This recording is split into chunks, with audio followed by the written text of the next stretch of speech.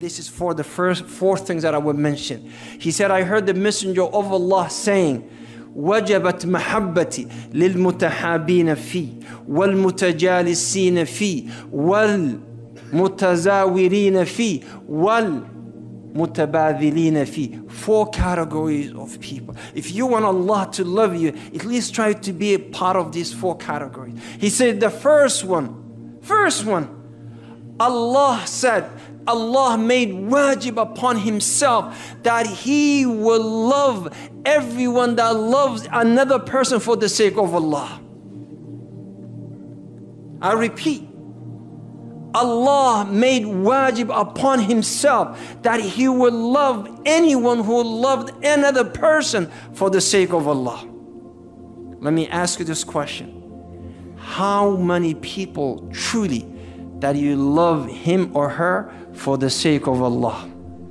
Because the Nabi sallallahu alayhi wa sallam fi Musnad Ahmad and Hadith Umar bin Khattab, look what he said about the categories of people. He said on the day of Yawm al-Qiyamah, there would be people who are so close to Allah, so close to Allah subhanahu wa ta'ala. And then the Anbiya, the Nabis and the Shaheed. And you know what Nabi is and you know what Shaheed is. Nabi is someone who is guided by Allah. Shaheed is someone who gave his soul for the sake of Allah. The Nabi and the Shaheed, they would say to themselves, what did they do to deserve that status? They are that close to Allah. What did they do to deserve that status? So one of the Sahaba said, Ya Rasulullah, what did they do? The Messenger of Allah, he said, there are people who loved one another only for the sake of Allah, without any blood ties and without any business transactions. Just for the sake of Allah. Find 4 or 5 people that you really love them for the sake of Allah. That's the first category. The second category, he said, وَالْمُتَجَالِسِينَ فِي. Those who will sit together for the sake of Allah. For the sake of Allah.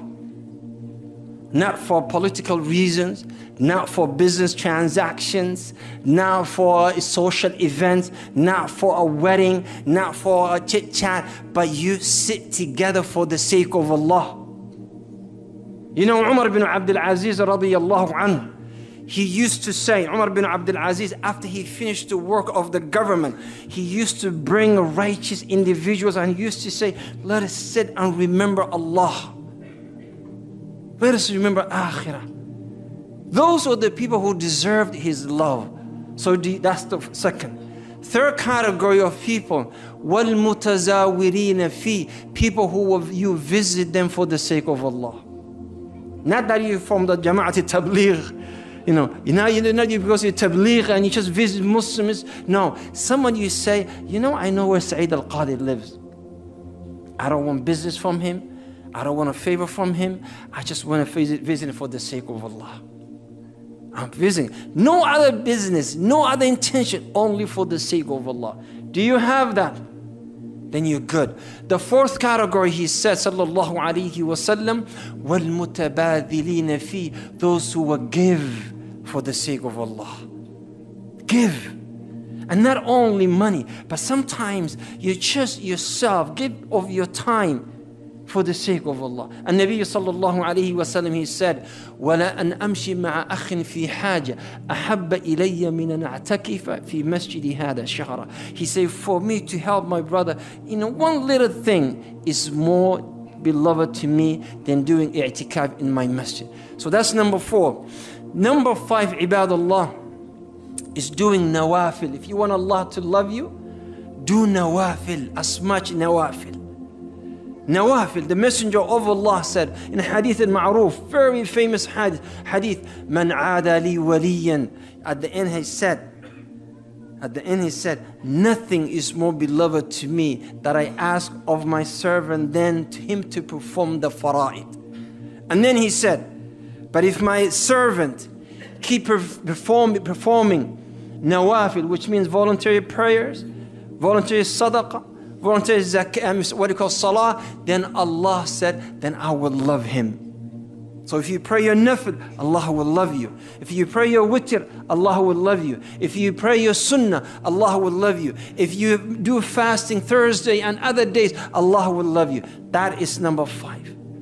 Number 6 is for you to be always ta'ib ilallah, always repenting and going back to Allah. Because Allah said in the Quran, Inna Allah yuhibbu tawwabin. Allah loves those who always repent. Not only when they sin, but always repent. Always repent. And the last one, ya ibadallah, may Allah subhanahu wa ta'ala have mercy on all of us. The last one, the Messenger of Allah said, and ahabbun nasi ilallah, he said, the most beloved people in the sight of Allah, anfa'uhum linnas, those who will benefit others most. So if you want Allah to love you, don't discriminate. Don't say, I will only help Somalis. I will only help Pakistani or Indians. I will only help Syrians because I am of that, race. Don't do that. Why would I only cry for my own people? But the Messenger of Allah said, if you want Allah to love you most, then benefit everyone. Everyone.